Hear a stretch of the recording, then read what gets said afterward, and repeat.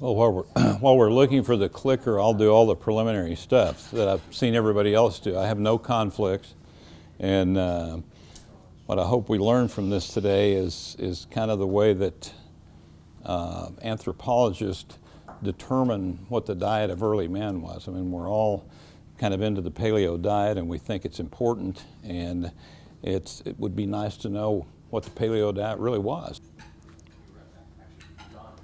Okay, I want to start off. This was from a book by Mark Nathan Cohen, who is an anthropologist. He wrote a book called Health and the Rise of Civilization, and he says something really interesting. The field of medicine often appears naive about the full range of human biological experience, basing conclusions about human health, even about what's normal, on the comparatively narrow experience of contemporary Western society. This is the grass blade width of the football field that CJ was talking about yesterday. And we've got a whole huge database going back a couple of million years that we can look at that gives us a lot of information, and that's what we're going to talk about today. Not working now? Maybe I got to get closer. Let's see. Hey, I'm pushing the wrong thing. What do I push? Goes backwards. Goes backwards but not forwards? It went forward once. Now, I wouldn't be me if I didn't start out with a book. And this is a book by a crusty old New York doctor named Blake Donaldson. And this was written back in the early 60s. And Donaldson was interesting because he had a practice in Manhattan. He actually practiced in World War I. He had trained prior to World War I.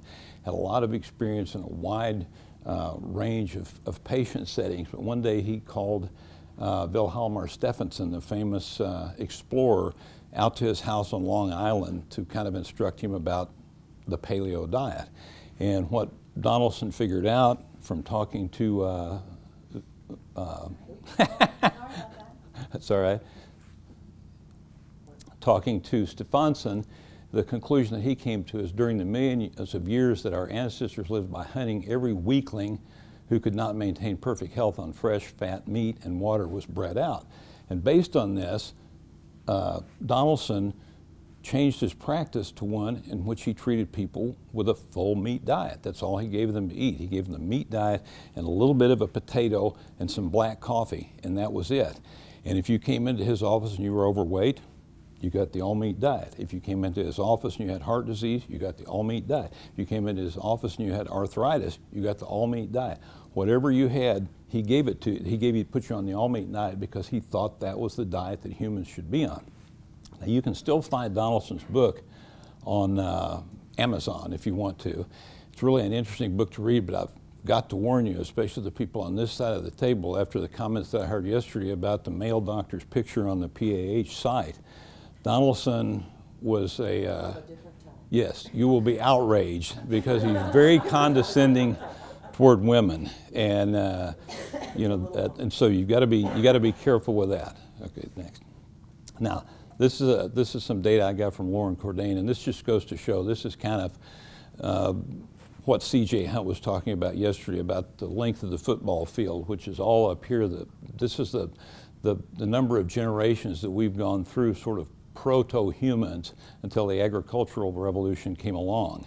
And it's only a very short time that we've been eating agricultural products. Next, please. And so 99.6 of all Homo generations had no evolutionary experience with commonly consumed modern foods introduced during the Neolithic. Now, I want to talk to you about, I want to start out because I'm going to go over 4 different ways that anthropologists have kind of figured out what the paleo diet was. And this is the first one, and this is a wonderful, wonderful, wonderful paper by Leslie Aiello and Peter Wheeler. It's called the expensive tissue hypothesis, and it was a grand thought experiment, and that kind of changed the way anthropologists look at things. Next slide. Now, she started out using the work of a guy named Max Kleiber, who was a Swiss physiologist who spent most of his career at the University of California at Davis. Click, please. And he wrote a book called The Fire of Life, based on all of his work on metabolism. And the Fire of Life, if you can find it, is hugely expensive. I happened to get this one. It wasn't very expensive. The last time I saw one of these, it was about $2,000. But anyway, Kleiber, please, wrote a bunch of papers, and one of the ones that he wrote in the Physiological Reviews, and this is the actual graph that's in there. So this shows you how graphics have improved in medical and scientific journals since whenever this was, 1947. And this is called the Kleiber line. And what Kleiber did is he was trying to find a way to compare metabolic rate to body weight. And it turns out it's a pretty linear ratio. And it doesn't matter what it is, whether you're looking at an elephant or a cow or a rat, they fall on this line. Okay, so that's called the Kleiber line. And this is where Leslie Aiello started out in her work. Next slide, please. And even human males and human females fit right along this line. And so what she did was, when they looked at the different metabolic rates of all the organs, because you know, your heart has a metabolic rate, your kidneys, your liver, your gut, your brain, everything has a metabolic rate, and they all add up to your total resting metabolic rate. And what she did, when they looked at primates that weighed about 65 grams, pardon me? Kilograms, I'm sorry. Primates that weighed about 65 grams, or animals that weighed about 65 grams, they found this ratio, that the brain burned that much, the gut this much, the liver this much, the kidney, and the heart. And that was sort of the expected finding. But then, next slide, when they looked at primates, and especially humans, they found that it was much different, that the brain burned up a whole lot more. Now, because of the metabolic constraints by the Kleiber line, it doesn't mean that you have a bigger brain so your rate of metabolism goes up. You still fall on the line, which means that something has to give to develop the bigger brain. And what they discovered is what gave was the gut. So brains got bigger and guts got smaller. Livers didn't change, kidneys didn't change, hearts didn't change, but the gut and the brain sort of had an inverse relationship. Next slide, please. And what they found out, or what she realized, is the mass-specific metabolic rate of the brain is about 9 times higher than the rate of the body as a whole. And so if you look at the relative brain mass versus relative gut mass in primates, in general, you can see this. And next slide, please. And you can see that Homo is way down here. They've got the biggest brain to gut ratio of any primate. All right, next slide, please. And if you look at these sort of skeletons, this is Australopithecus afarensis. That's Lucy. This is a chimpanzee over here. This is a modern human. You can see, if you extrapolate down there, that they all had big bellies. You look at a chimpanzee, it's got big belly. You look at the human, and the human's actually got a waistline. Next slide, please. Here you can see the same thing as some other primates. Next slide. Click. Okay, this is a gorilla. You can see this in a gorilla. Click, please. And you can see it in a chimpanzee. And click, please. And you can see a hunter-gatherer. Now, this is a hunter-gatherer from Greenland. And this, there's a whole book that I stumbled onto, written by a guy named Huygaard, which we'll call Huygaard for obvious reasons. But anyway, he went to Greenland as part of a research project he was doing back in the late 30s. He found Inuit in Greenland that had never really been contacted. They were on a traditional Inuit diet. And he measured everything there was to measure in them, and he also took lots of photographs of both male and female, and this guy's clothed, but a lot of them were nude. It was really the first time I'd ever seen pictures of true hunter-gatherers naked, and this is about what they look like. And so you can see that he's got a waistline as compared to the gorilla and the chimpanzee. Next slide, please. Now, why did they have big bellies back then? It's because this is what they had to eat. If you look at the plant food required to provide 65% of a 3,000 calorie diet, this is what you get. Now, you don't get all of that, but if you were to do it with any one of these things, it would take you 8.2 pounds of apples to get 65% of 3,000 calories. It would take you 10.3 pounds of carrots, 23.5 pounds of tomatoes. A lot of food in terms of how much it weighs and how big it is. And remember, these are all figures from modern foods that have been Luther Burbanked to make them sweeter and more palatable. If you take the foods that would have been available back then, they're going to be much more fibrous, and you're going to have the weights are going to be a lot bigger. So they had to have large guts to process this. Okay, next slide. Now, if you look at the increase in capacity of the brain of humans and sort of proto-humans, you can see it drifted along and it changed a little bit. And right about the time we really started eating meat, it just accelerates upward. And that's when the sort of the human architecture changed as well, and we got rid of the big bellies and started getting a waistline and increasing brain size. Next, please.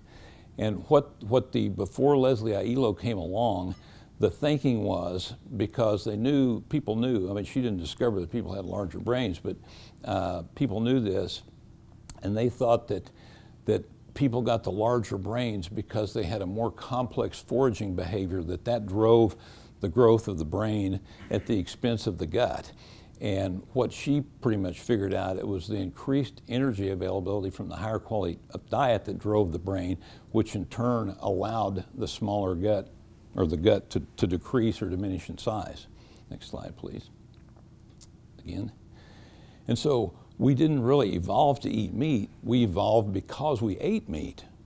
And this was said much better by a friend of mine, named Lierre Keith, who wrote this great book called The Vegetarian Myth. If any of you have friends that are vegetarians for ideological reasons, they should read this book. But anyway, she said the wild herds of aurochs, which are primitive cattle and horses, invented us out of their bodies, their nutrient-dense tissues gestating the human brain. And I made a little tweak on my slides last night because I happened to, I looked at Facebook, which is always a mistake, but there was this great cartoon that appeared on there that's just perfect to follow up this slide. You can go ahead and click it. and basically, what her point is in her book, among other things, because she had all kinds of health problems from being a vegetarian, but mainly the point of her book was that just because you're on a vegetarian diet doesn't mean that animals didn't have to die to provide you with that diet. And you're sort of being species chauvinistic if you want if you don't want to kill a cow, but you don't mind killing a rabbit or a gopher or a ground squirrel or a rat or something. So anyway, next slide, please. Okay, I want to get into the next way. And this way is a method that really fascinates me of determining what ancient man ate. Now, this is a mass spectrometer. Next slide, please. And you guys all know this. I'm going to go look at this. Really, really great. Stable isotope analysis. The atomic nucleus is the protons plus neutrons. Click. And, click, yeah. An element is made, click, we all know this. Click. The number of protons equal the atomic weight, click, and the number of protons plus neutrons equal the atomic mass, click. And so if you take a regular carbon atom, a carbon-12, it's got 6 protons and typically 6 neutrons, but it can have 6, 7, or 8. And its atomic weight is 12, its atomic mass is a little over 12 because the average of the proton's weight is more than the 12 because carbon-13 and carbon-14 weigh a little bit more, but they're a very small part of what makes up the overall carbon atom. Okay, click. So let's take a look at carbon-13, atomic weight of 13, click. You can see that come in. So the other neutron joins the thing, giving it an atomic weight of 13, click. And so the elements with different atomic weights, isotopes, click. So you got carbon-12, carbon-13. Now these are called stable isotopes because they don't change. When you eat food, you absorb the carbon from the food. These end up in your tissues and they're really stable. They don't change over time. Click. You got carbon-14. It does change. It's not stable. And it's the one that they use for carbon dating because it has a known rate of decay and you can calculate and by going backwards figure out how old something is. Click, please. We're not going to use it because it's not stable. Click again. And you got nitrogen-14 and nitrogen-15, and both of those are stable isotopes. This is how you do stable isotope analysis. Click. Stable isotope analysis, there's been no change in the ratio between them over time. Click again.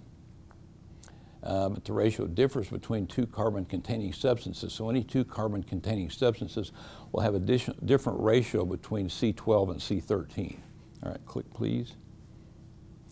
And so when a sample goes to the mass spec, it determines a 13 to 12 ratio. Click again. Again. And that's figures compared to a standard, and the difference between the sample and the standard is called the relative 13 content, or the delta 13. Click please. And it's got that little symbol that you see all the time in stable isotope papers. Click again.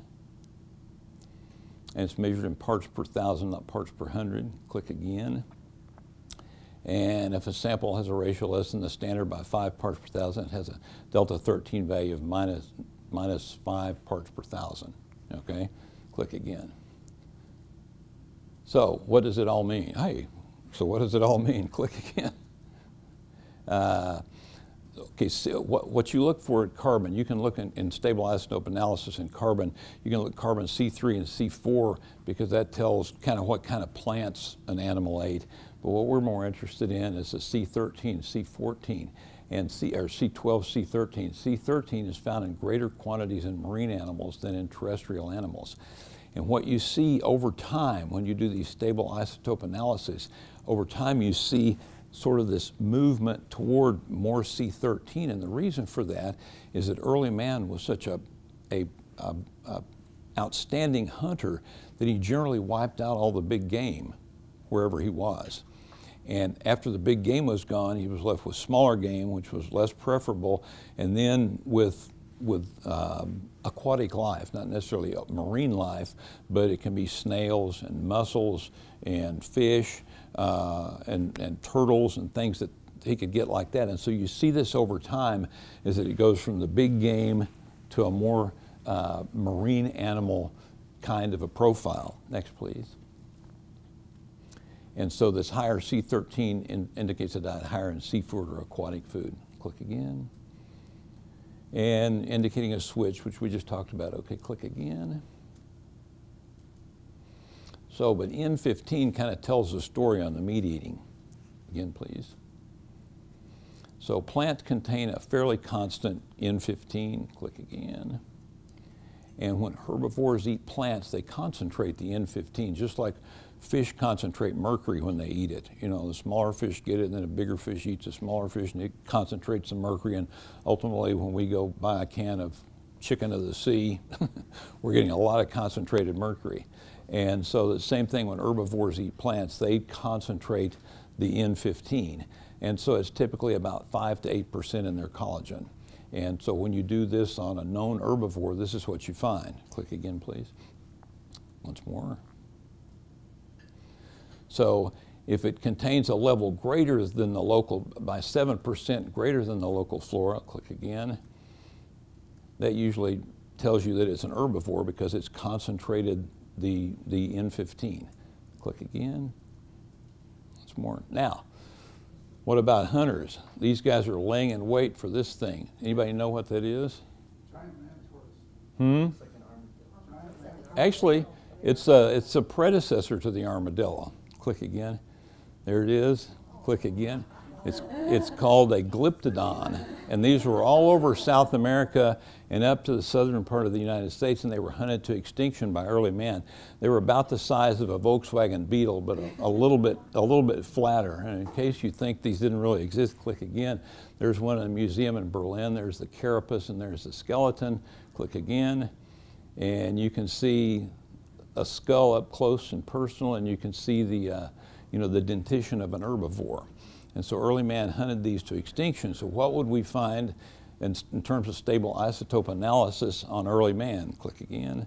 Here's what you find. These are Neanderthals. So what you look at down here is, this is a bison. This is whatever this is an herbivore of some kind. This is another herbivore. And this is a deer, and this is another herbivore. When you get to the Neanderthals, they're way up here. So you can see that they're concentrating the nitrogen 15 from the herbivores that they ate, because if they were herbivores, they would all be down here too. Okay, click once again. And it says the European Neanderthal diet indicates that all physiologically they were presumably omnivores. They behaved as carnivores, with animal protein being the main source of dietary protein. Now this was all work done by Michael Richards, who's the guy that's sort of a real pioneer in this stable isotope analysis. And I met him and spent some time with him, MD and I both did, in Hamburg, Germany about 15 years ago when he was just getting started, and now he's at the Max Planck Institute, and he's a big name in the field. And I contacted him before I put this talk together and said, hey, is all this data still right? He said, oh yeah, we've got tons of it, and it just confirms what we found in the early papers. So go ahead and click again. And click once more. And so this is the early modern human diet, another Michael Richards paper. And this is 12,800 years before present. And if you look here, you can see these are all herbivores. And this is an Arctic fox over there, which we know is pretty much of a carnivore. And you notice the humans are way up here, which what that tells you is that not only did they eat herbivores, but they ate carnivores too, because they concentrated the nitrogen 15 from the carnivores that they ate. And so you can actually call humans super carnivores, I guess, for lack of a better term, because they concentrated so much. Now what this doesn't tell you is it doesn't tell you how much carb they ate. It only tells you that they ate a lot of protein, that they ate a lot of meat. But you would assume that if they ate enough meat to put them way up here on the curve, that they didn't have a lot of room left for carbohydrate. But we don't know, it doesn't tell you that. So click please, and click, that's just a whole bunch of data, click. And once more. And this is a summary. We were testing the hypothesis that these humans had a mainly hunting economy and therefore a diet high in animal protein, and we found this to be the case. So that was the conclusion of this paper, and if you read all these papers, they all say the same thing. Okay, click again. Okay, now I want to talk about a really interesting study done by Claire Cassidy from the Smithsonian. And this is a great paper. This is on my website. Also, the expensive tissue hypothesis is on my website if you want to get the whole thing and read it, because they're both fascinating papers. But Claire Cassidy was an anthropologist at the Smithsonian, and she was looking at the difference between hunter-gatherers and agriculturalists. An anthropologist can just take a glance at a bunch of skeletal remains and say whether they're hunter-gatherers or whether they're agriculturalists, because health went to hell in a handbasket when agriculture came along, and you can see it in the skeletons. So they can notice this, and what she did is she wanted to look at two populations that were really from the same location, but were separated really just by diet. And what she was really looking for was two populations that were both non-nomadic. And so she found this in Kentucky. There was a group in western Kentucky that were farmers that lived back in about 1500, and they were pre-contact, but there was nothing found with them that indicated that they had any contact with Europeans. All Europeans had been over here. And the other ones were in eastern Kentucky, and they were 2,500 years old, and they were hunter-gatherers, but they, unlike most hunter-gatherers who are nomadic, these people lived in fixed settlements. Okay, click please. So she wanted to look at two different societies with different means of subsistence.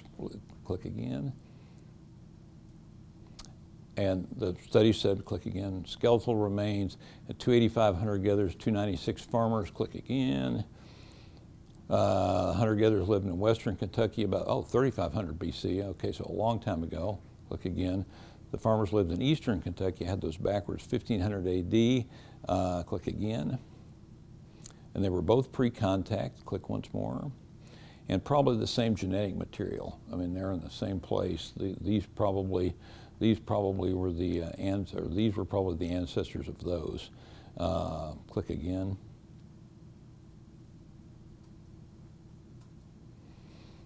Click again. Okay, so the hunter-gatherers ate a low-carb diet composed because, by this time, the really good hunters had gone through and pretty much wiped out the big game. From the time they started at one end all the way to the bottom of South America, it took about 1,000 years to wipe out the big game. And so these guys ate a low carbohydrate diet: river mussels, snails, deer, black bear, small animals, turkey, turtles, fish, an occasional dog. pretty much like we do, occasional dog thrown in every now and then. They gathered wild grapes, acorns, blackberries, sunflowers, and hickory nuts. Click again, please. And then the farmers ate a low-protein, high-carb diet composed primarily of corns, beans, and pumpkin. They got wild plants and had the occasional deer, elk, or turkey. Not very often. Turtles and fish were on the menu now and then, and corn was the weaning food for young children. Click again. And here's what, you might say, how do you know that these people were sick? How do you know what was going on with them? Well, this is where the paleopathology comes in. And this is called, see this kind of moth-eaten, grungy stuff on the skull? That's called parodic hyperostosis. And that is a symptom of iron deficiency anemia. If you see this moth-eaten, cruddy-looking stuff inside the eye socket, that's called cribra orbitalia. And that also is a symptom of iron deficiency anemia. And both of these things are extremely painful. So that's one way that you can look and see if people have had enough meat or not. Are they iron deficient? Click, please. And so these are signs of iron deficiency. Click again. And you got to be pretty anemic before you get this. And it's commonly found when society switched to an agrarian lifestyle, once again. And it was present in 50% of children under 5 years old in the farmers, and none in the hunters. 50% of kids were going around with this that is really, really painful. Okay, click again. This is another sign that you look for, these lines in the tooth enamel. That's called enamel hypoplasia. That represents a fairly severe nutritional stress, because during the growth time when this was going on, the person doing the growing couldn't lay down proper tooth enamel. So when you see this, you know that it was pretty severe nutritional stress to develop enamel hypoplasia. Click again, please. Click again. Again. And it's vastly more prevalent among farmers, among agriculturalists. It's one way you can really tell about agriculturalists, because they're relying on basically crops. And if something happens to the crops, they're screwed. I mean, they don't have anything else to eat. They're not skilled hunters because they've had generations of people growing stuff. And when they have a crop failure, a drought, something like that, they're in a bad way. Okay, click please. This is another thing you can look at. These are called Harris lines or growth arrest lines. You see these radiographically in skeletons. And these are found in times of sort of episodic, brief nutritional stress, not prolonged, intense nutritional stress, but brief nutritional stress. Click, please. And these are more common among hunter-gatherers, because they probably did have a little bit of stress, but when they had it, they picked up and moved on somewhere and found something else. These people are sedentary. Click again. And, well, we'll talk about that in a minute. Tooth decay was rampant in farmers. You can see that here. You can see, bad tooth decay. You can see this horrific looking tooth abscess. Now this had to be painful. And we've all worked probably in emergency rooms in our training at least. And when people come in complaining of a toothache and you take a tongue depressor and push around on it and you hit one of these that's got an abscess and you have to peel them off the ceiling. I mean, it really hurts. And this pus pocket can form down there. It can end up causing sepsis, a real systemic infection. So this is bad news. And I mean, I can't even imagine how much that must have hurt. And so tooth decay was rampant in the farmers. Click. An average of 7 cavities or carious teeth per mouth. Click. Tooth loss in children. They had kids that were losing teeth because of decay in the farmers. Click again. Average of under 1 in hunters. They had some tooth loss in old age secondary to wear. So we can see that the agricultural diet played hell with the teeth. Okay, click again. And this is, I didn't mention it, but in the data on the Harris lines, it was the same thing. The agriculturists didn't have that much, but the hunter-gatherers had those. This is a syndrome of periosteal inflammation that you see a lot in old specimens. It's probably treponemal. Nobody really knows for sure, but it was 13 times as many farmers as hunter-gatherers had this disorder. And it's probably because the better diet of the hunter-gatherers gave them a a better immune system to ward this off. Okay, click again, please. Other findings, click. The life expectancy was lower among farmers, click. Infant mortality higher in farmers, click. More farmer children infected than hunters, click. And overall, the agricultural hardened villagers were clearly less healthy than the Indian knowlers who lived by hunting and gathering. Now, I've spared you on this because in the paper, they're called hardened villagers and Indian knowlers, and I could never keep which ones were the hunters and which ones were the gatherers straight. I kept having to go back and forth. So I've just called them farmers and hunters, so you've been spared the aggravation that I had to live through. Okay, click again. And this whole thing is kind of mirrored by what Jared Diamond said. The adoption of agriculture, supposedly our most decisive step toward a better life, was in many ways a catastrophe from which we've never recovered. Now it's interesting because I think that agriculture, without agriculture we probably would never have the Metropolitan Museum of Art in New York. I mean, agriculture allowed us to specialize and have certain people work and other people create, which I don't think would have really happened as much in a hunter-gatherer lifestyle. So agriculture has been good for mankind, and I like to look at it in the same way that mankind has been good for cattle. If you look at cattle are, cows are big, and they're slow, and they're dumb, and dare I say it, bovine. And they, if cattle were not good to eat, or did not lend themselves to domestication, let's put it that way. If they did not lend themselves to domestication, they would long ago have been exterminated, like the mastodons and the mammoths and the glyptodon and all the rest of them that were hunted, the cave bear, that were all hunted to extinction. But cattle lent themselves to domestication, so we sort of formed this covenant with cattle that said, look, we're going to protect you, we're going to allow you to breed, and we're going to allow you to grow. And now we've got millions of cows out there, but the price they pay, which is probably small consolation to a steer trudging his way to slaughter, is that we're going to eat you. But what we're going to give you is we're going to allow you to survive and grow. So anyway, I think that the switch to agriculture was probably good for mankind, but bad for the individual man. Click again. Okay, now I want to get into the last part of this, which is the ancient Egyptian diet. Now you can see from this picture that everything in here involves wheat. Wheat was a staple of the Egyptian diet. Okay, click again. And here you can see this is Ramsey's Bakery. You can see them baking a million different kinds of bread and all the stuff that revolved around wheat. Now about, 3 years ago now, I guess, I was in Paris at Loose Ends. She was there with somebody and they all wanted to go do something else, so I went to the Louvre because they had an exhibition on Egyptian antiquities. And what I found in there were a million little figurines of Egyptians making bread. I mean, I almost OD'd on them. I mean, I took a bunch of pictures and I took a bunch of pictures, and finally, it was just, that's all there were. Click again, please. So, well, okay, what you find from the Egyptian diet, as we'll discuss, was kind of a modern nutritionist nirvana. Click again. And here are some of these little figurines. You can see them making bread.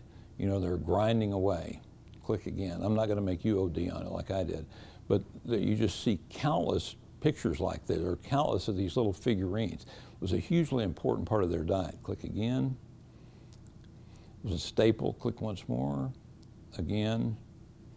And it was a coarse ground whole wheat bread. Click again. And it was emmer wheat. Now, a lot of people are going back to emmer wheat because of the book Wheat Belly, and people want to avoid the modern dwarf wheat. So the old emmer wheat, people are starting to use that now. It doesn't have as much of a glycemic response. But that's what the Egyptians ate, was they ate emmer wheat. Now, this was really back-breaking work to grind this stuff. And it took a lot of work and a lot of effort to do that. And they made it easier on themselves by sprinkling sand in it as they ground it. And so they would grind this, and the sand would help them grind it to a finer consistency. The problem was it had sand in it. So then they came up with these methods of trying to sift the sand out that were far from perfect. So an Egyptian bread and an Egyptian wheat, you ended up having a lot of sand, some more than less. And if you read the old literature on this, you can see that the Egyptians back then would advertise, don't buy so-and-so's bread, it's grainy, it's sandy. Mine's got much less sand in it. The point is that they all had sand in their bread. Okay, click again. and click again. I guess you are going to overdo something. So the important food of Egyptian was bread. This is from a Teeth and Bread in Ancient Egypt written by a dentist named F.F. Leaks. Click again. So well known that they were named artophagoi, I guess, I don't know how to pronounce it, or eaters of bread. Click once again. And that the troops were given 4 pounds per day of this coarse ground whole wheat bread. Click once again. Now, they didn't just eat bread, although that was their staple. They had these elaborate netting systems and snare systems for migratory waterfowl along the Nile. They used their large animals basically for beasts of burden. Those were too valuable to eat. Click again. And they would spear fish. You know, they would get fish in the Nile, and they actually had these ways of making little fish farms in the Nile where they could catch these things and keep them alive until they got ready to eat them. Okay, click again. But mainly, they ate wheat, and they ate a lot of it. Click again. And if you look at their diet, it was primarily carbohydrates, bread, fruits, vegetable, honey, oils. They had olive, flaxseed, safflower, and sesame, all the oils that you can get by crushing the seeds. They didn't have corn oil. They didn't have vegetable oils as we know it. They had seed and nut oils and olive oil. They ate fish and waterfowl, and they ate occasional red meat. Now, this is the absolute diet that most nutritionists, not the people in this room, of course, but that most nutritionists would have us eat today to ward off heart disease and diabetes and obesity and high blood pressure and tooth decay and everything else. And remember, this was the ancient Egyptian diet. This was about 700 or 800 years before people learned how to refine sugar. I mean, sugar didn't exist then. That was their sweetener. It was honey. It wasn't sugar. Sugar had not been invented, so to speak. Click again. Click again. So these are, I want you to pay attention to this a little bit, and you'll see why a little later. These are things written in books by historians, historians of ancient Egypt. Some animals were raised to provide motive power for agricultural. Others were raised as sources of food, thus adding a modicum of meat protein to the monotonous basic diet of carbohydrates. Click again.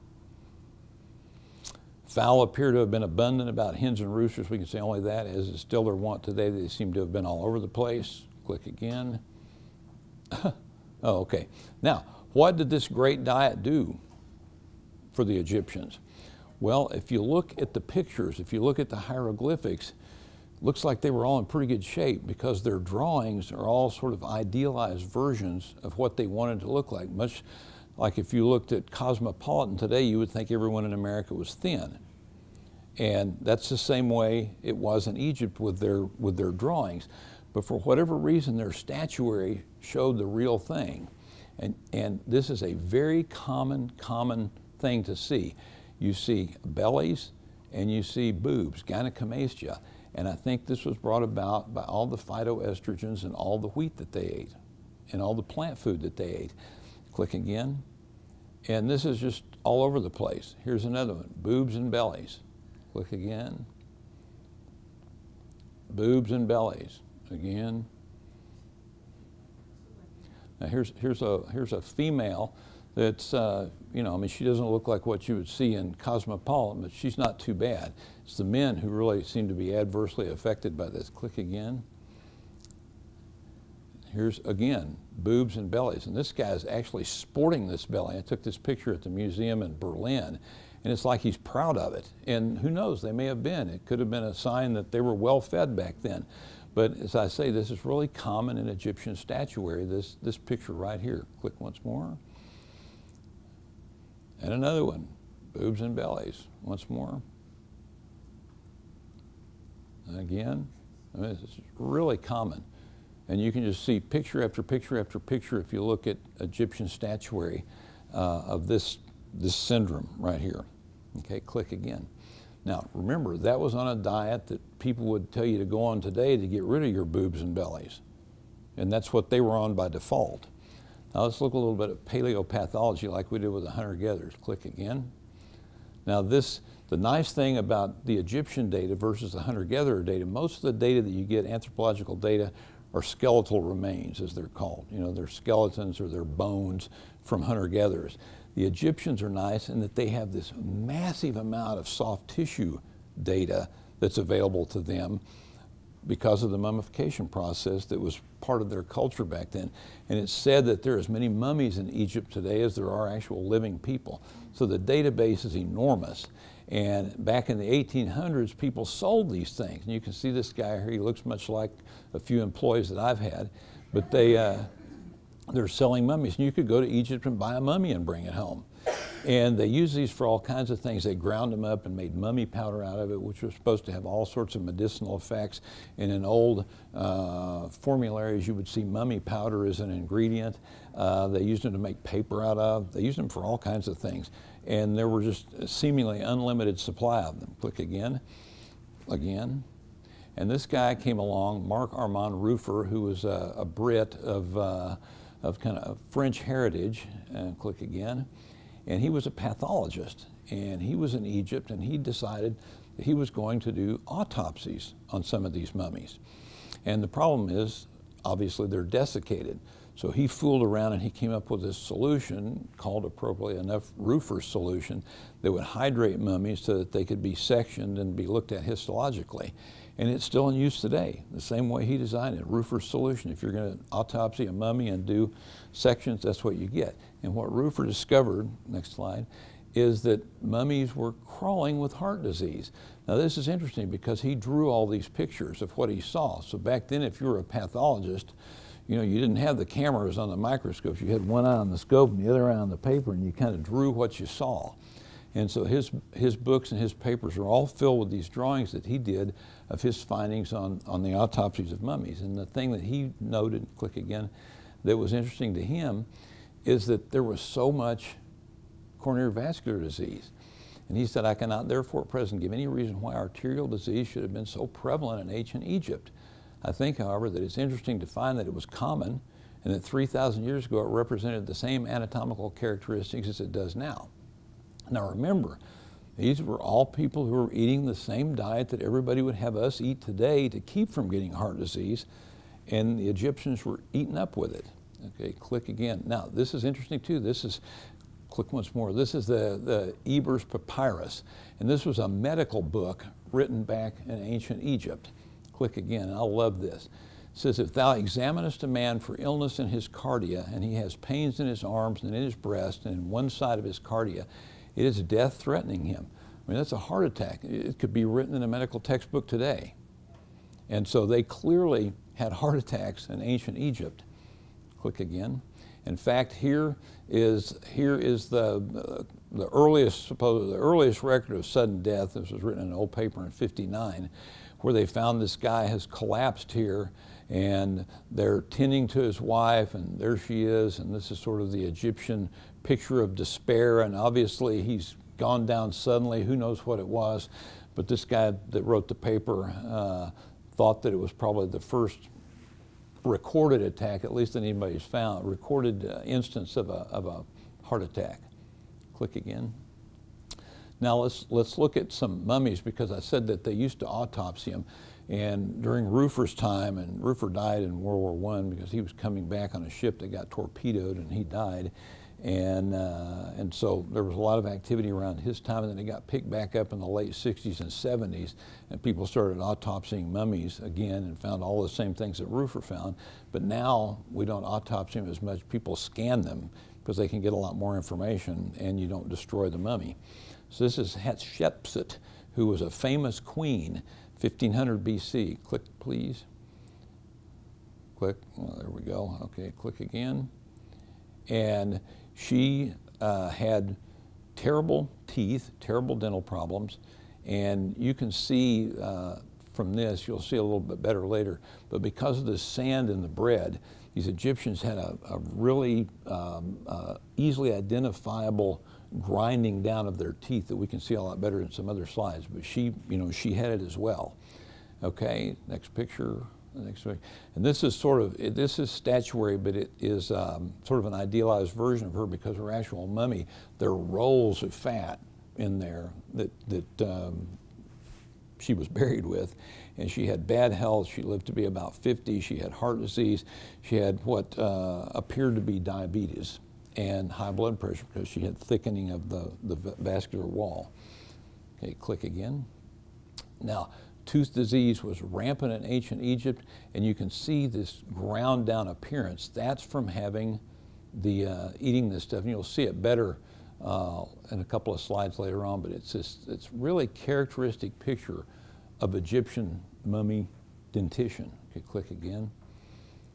And this is a kid, and you can see in the kid that it's even started there. This is a 10-year-old kid. Okay, click again. Now there you can really see it. That's what it looks like, this ground down, shortened tooth or dentition. Click again. And you can really see it there, and worn all the way down into the pulp. And that had to have hurt. And everyone has it. They all had it back then, so this must be something that they just lived with. Now there were a lot of, not in here, but a lot of abscesses in mummies, and I bet a lot of people died from it. Okay, click again. And there's where you can really see the characteristic ground down look. There's actually some enamel hypoplasia there too, but that's the ground down look of Egyptian dentition. Click again, and here's one getting ready to be scanned. Click, please. And this is Lady Rai. She died when she was 30 years old. She was a lady in waiting to a famous Egyptian queen. Click again. And she had some aortic calcification at 30 years old. Click again. And in the heart wall, she had a big, what people are claiming is an old MI that's been kind of calcified and repaired, not surgically, but endogenously. Okay, click again. And here's another, again, you can see the ground down teeth, but this is carotid artery, brachiocephalic and subclavian calcifications. Click again. You can see coronary calcification. Click again. And even iliac calcification. So they had arterial calcification all over the place. So they clearly had heart disease, eating a diet that we would all be encouraged to eat to prevent heart disease. Okay, click again. Now if you look at, this is a nice paper that I got this diagram from, but this pretty much mirrors what you find in the Egyptians, but it's pretty much the same for all mummies because hunter-gatherers didn't mummify. So pretty much all the societies that mummified their remains were agriculturalists. And what you find is that under 30 years, 15% had atherosclerosis. Under 30 years. 30 to 39 years, you're up at about 35%. 40 to 49 years, you're over 50%. Half of the people had it. They were 40 to 49 years old. When you get to 50 years old, probably a bunch of these died off, and so the survivors didn't have as much. But it was really widespread in the Egyptian population, heart disease. Click again. Now this is interesting. I call this a post hoc analysis because remember I said, remember these old papers that talk about the Egyptian diet. These are historians of the Egyptian diet, historians, Egyptologists who knew what they ate, and they talked about this monotonous diet of carbohydrates. Well, here come new doctors. This was a Lancet paper from 2010 who are trying to make sense out of this notion that the Egyptians were crawling with heart disease. And so click. So this is what they say. Click again.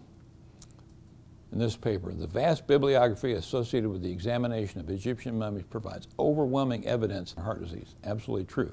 Now click. The explanation for these frequent pathological findings almost certainly resides in a diet rich in saturated fat that was confined to the elite while most of the population remained vegetarian. Okay? So what they did was they did this little logical syllogism that says saturated fat causes heart disease. Egyptians had heart disease. Therefore, Egyptians ate saturated fat. Okay? Click again. And this is, they end up concluding there is unequivocal evidence to show that atherosclerosis is a disease of ancient times induced by diet, and that the epidemic of atherosclerosis, which began in the 20th century, is nothing more than history revisiting us, to which I say, WTF. I mean, talk about some reverse engineering. But this got me to thinking, and I thought, I've never looked at the stable isotope data on ancient Egyptians, so maybe there's some papers on that, so let me look. So I looked, and what did I find? Click.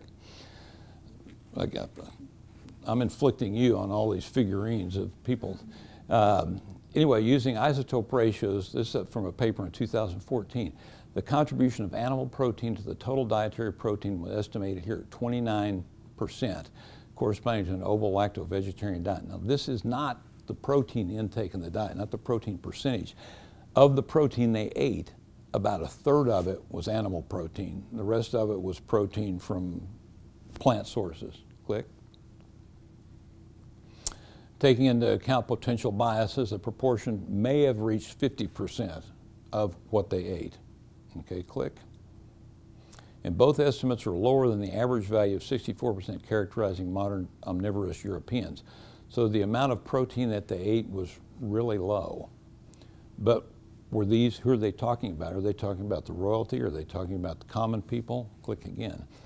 Another paper from '96, which did this, from skeletal remains from the Nile Valley, said a rather surprising observation is the lack of differences between isotopic composition of remains of different social classes spanning from the very poor village of Gebelein to the middle class of the rich town of Asyut to the distinguished people who underwent mummification processes after their death. So they all were the same. And you can see it in the teeth. The royalty had their teeth ground down. The commoners had their teeth ground down. Everybody had their teeth ground down because they all ate bread. Okay, so it was the same in royalty and it was the same in the commoners. They all had it. They had this nutritionist nirvana of a diet and they all got sick from it. And it's the very diet that a lot of people would have us all eat today. And so, if you look at the different data sources out there, click. You've got the metabolic constraints, the paper by Leslie Aiello that about the expensive tissue hypothesis, which is interesting. I actually talked to her about this paper. She had a hell of a time getting it published. And when she finally did get it published in Current Anthropology, people were afraid it was going to be too complex for their readers to understand. Read it, you'll see what I mean. It was going to be too complex for the readers to understand. And it's ended up, I think, being the most cited paper in the journal. So anyway, click again. You got the stable isotope data, click. You got the hunter versus the farmer data, click. You got the ancient Egyptian data, click. And you've got modern randomized control trials, which, as you all know, whenever you compare a low-carb diet to a high-carb diet, the low-carb diet generally always wins. And at the very worst, it holds even. And if you didn't do it using intention to treat analysis, how many people know what intention to treat analysis is? Okay, if you didn't use intention to treat analysis, you'd see a much better picture even. But if you take all these together, click, you know, they all point sort of inexorably to the low-carb diet, which I like to think of, I don't have it in the slide, but like, excuse me, Bob pointed out yesterday, my friend Richard Feynman's quote about the low-carb diet should be the default diet. Not necessarily means it's the absolute best diet for everybody, but because of all this sort of diverse data, it should be the default diet that people try if they've got a problem. And so with that, thank you very much.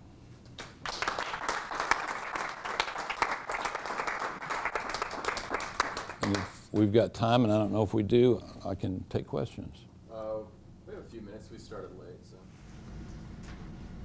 So it would be really cool if we could do analysis of tissue of true ancient hunter-gatherer mummies. Mm-hmm. But the point is, there aren't, because it's fossil.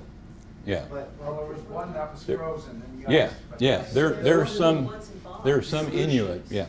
The Aleutians, but we saw that paper, and I actually made an argument that they weren't necessarily true hunter-gatherers because they were mummies from like the 19th century, and they already had exposure to sugar and modern. No, I'm talking about the guy found in the ice that had the arrow in his back. Yeah. He was an agriculturalist, so They that were was hunter-gatherers. yeah. That was only 5 years ago. His belly was full of grain. Yeah, it was Yeah. Was it? 5,000 Yeah. What about the mummies? Ozzy or Otzi or whatever his name was. I Yeah. was in Europe. They have a lot of bogs, and they find mummies in there.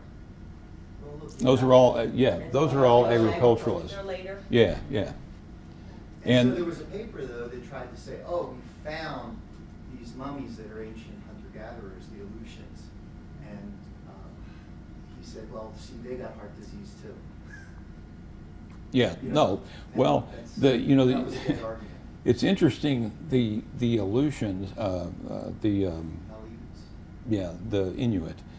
They part of their problem was that they live, you know, they live in igloo. If you talk about, if you read any of the sort of the contemporaneous literature from back in the 1800s, and you even read Stephenson's stuff from the early 1900s, they spent a ton of time in these igloos, and they all smoked.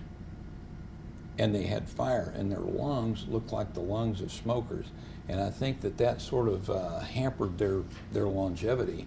And the other interesting thing that Stephenson brought up about them is that they believed that whatever was good for adults was good for kids, and their kids were smoking at 7 or 8 years of age. I mean, as soon as they were old enough to be able to smoke. And you know, and the Indians developed tobacco, basically, in North America. And so there was all this trade back and forth, so who knows how long the Inuit had tobacco. Yes? I think the isotope data is such an excellent argument. Do you know if anybody's gone back and sort of critiqued these other conclusions that were drawn about the, you know, the low-fat diets being beneficial, and then you could say, no, these mummies were eating grain. What's the matter with you people? You know? Yeah.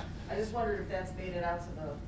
No, not, you know, not General really. literature, That's a yeah. really kind of a super specialized thing. That, Egyptologists don't read that in medical literature. yeah, exactly. People, medical people don't read the anthropological literature. Except you.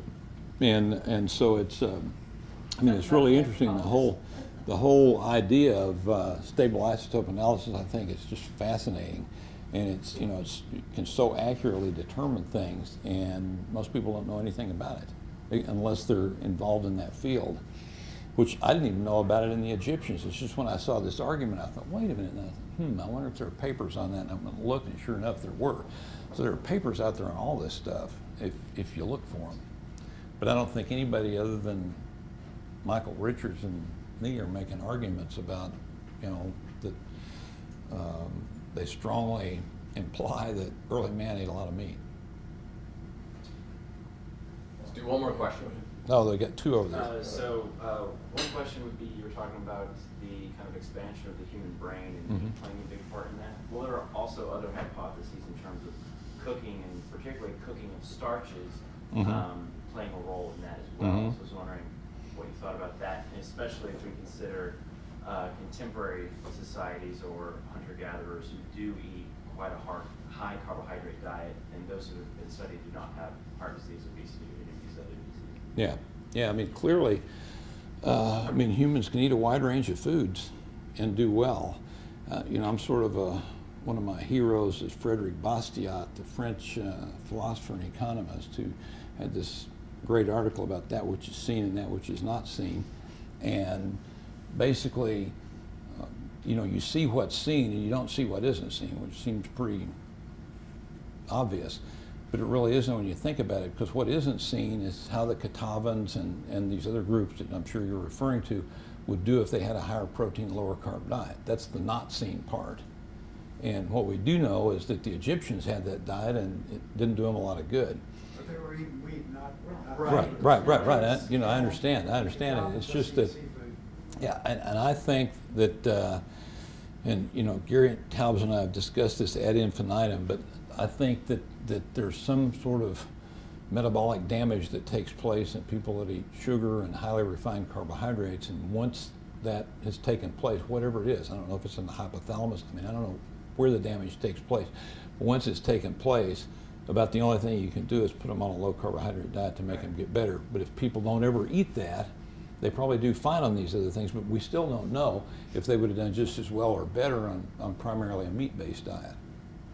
Yeah, Ian Spreadberry, who I believe is now a member, has some great That's papers acellular on carbohydrates. acellular carbohydrates, Yeah. probably being the difference.